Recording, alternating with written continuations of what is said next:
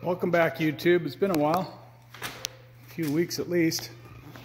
I'm doing this car completely old school in my shop, no paint booth. It's actually coming out really clean.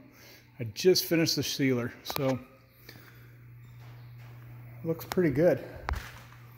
This is the Evening Orchid car. I've just been really busy for the past month and working on my shop, working on my walls, some foil radiant heat barrier putting into the wall.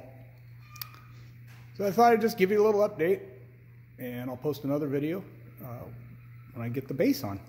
All right, thanks for watching.